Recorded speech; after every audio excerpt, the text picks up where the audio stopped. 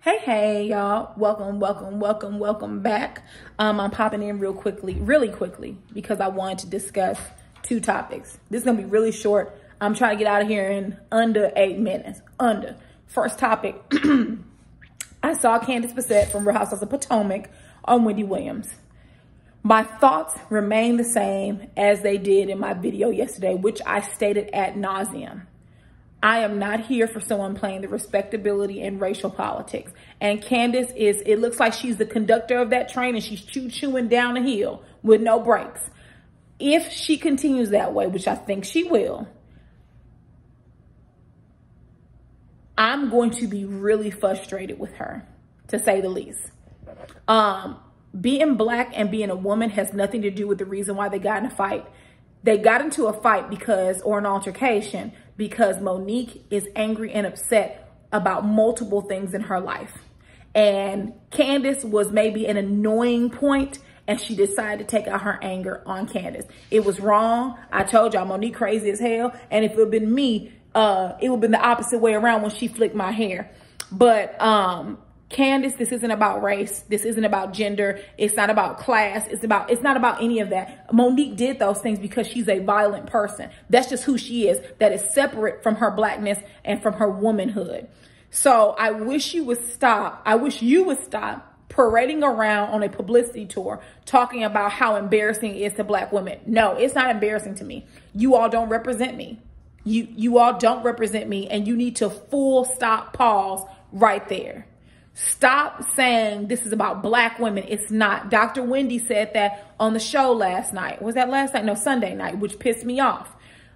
One of us, we are not a monolithic people, and one does not represent the whole. And we have to stop playing in to those old, now they're not old, but the formation of them dates back. We have to stop playing to these racist notions, that one of you represents all of you. And that's untrue. We are all individuals, right?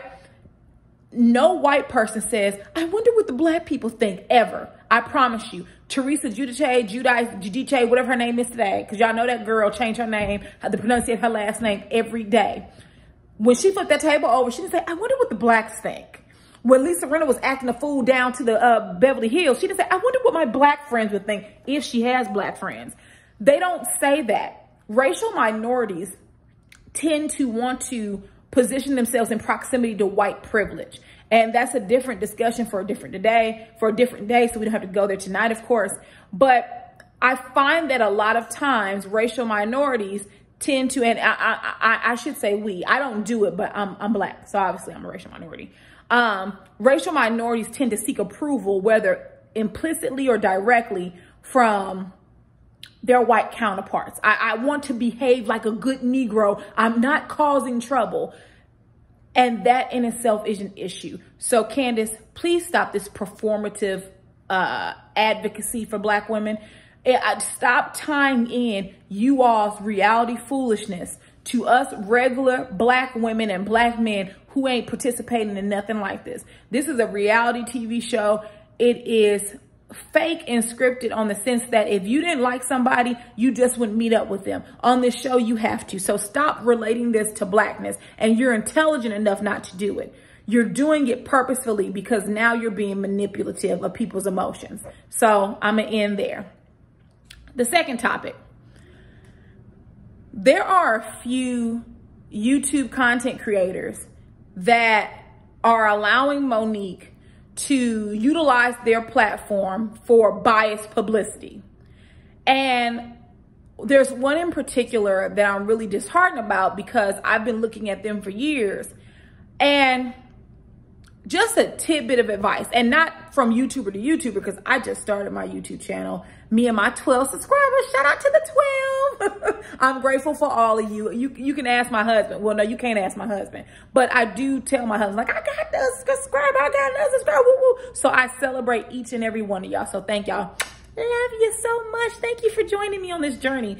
But not from YouTuber to YouTuber, content creator to content creator, because my channel compared to that person's is like, just a little fraction, not even that, of theirs. But from person to person, from professional to professional, Don't let anyone ever control your space. Whatever space you have, don't let anyone control it. I don't see Monique paying you all for that biased content, but if she is, name a price. If you must be bought and sold, name your price then. Don't let this woman give you old stale tea in a DM and that's enough to tide you over, because it's to the point where this person's subscribers are calling them out on it. Like, listen, you're being biased. Like, you would never think this way about anyone else. You're being biased. Like, don't allow your friendship to get in the way. And she's cursing out people. She's going off on people. She's calling them dumb, blocking them. And it's like, hey, is it that serious over a fake friendship? Because Monique is not friends with you. Please, after she uses you for whatever it is, she's going to discard you. She's done it to other YouTubers. Monique has been doing that since her first season. She's been canoodling with black YouTube reviewers, and I believe she thinks her friendship is enough to prevent them from analyzing her critically. So with that being said, content creators, shouldn't nobody control this. Shouldn't nobody control this. One thing I like about Funky Dineva is that regardless of who he's friends with, he will tell you when they're wrong or right. He done talked about Quad so many times. He done drug Quad by her edges so many times. I said, damn, y'all still friends? Y'all still friends for real? But I prefer that. Even Candy. But he even says, like, this puts me in a difficult position, but hell, I'm going to say what I got to say. Because that's his brand. That's his business. Don't allow nobody coming in and mess up your business. Because at the end of the day, when they're off of these shows, you're not their friend. They're not going to call you up and have lunch with you. Like, just because you don't change your opinion just to say you know somebody. It's really not that serious. You know, and that's not me going in. That's just an observation of mine. Keep it true and remain true to yourself always. Because this right here, these celebrities, the real ones, are now figuring out that YouTube is profitable. And they're using their star power to trot on over here, amass millions or thousands of subscribers in less than a day, and they're profiting from the ads and everything else. Look at Dr. Heavenly, look at I'm gonna say Dr. Candy, look at Candy, look at Nene. They're now here on YouTube, popularizing, or not popularizing, taking up a space that was for the regular average person who just wanted to get on camera and say something. I'm just saying, don't let them utilize your YouTube channel. This is yours. Stand firm in who you are and what you believe in. You already have the subscribers. You already have the popularity. Don't risk your loyal subscribers for a chick on a reality show who lies and fights people because she's emotionally stupid. All right, y'all. That's all I have. I hope you guys have a nice day. I will talk to you all a little bit later this week. I don't know if I'm going to be able to record Sunday because I have to go into the office on Sunday, unfortunately. So the video for Real Housewives may not be up until Tuesday, but hopefully you all still watch. But I will see you all then. I may pop in here. A little earlier, but it won't be about Real Housewives. Hopefully not. We're going to wear ourselves out. But see y'all later. I will see y'all later.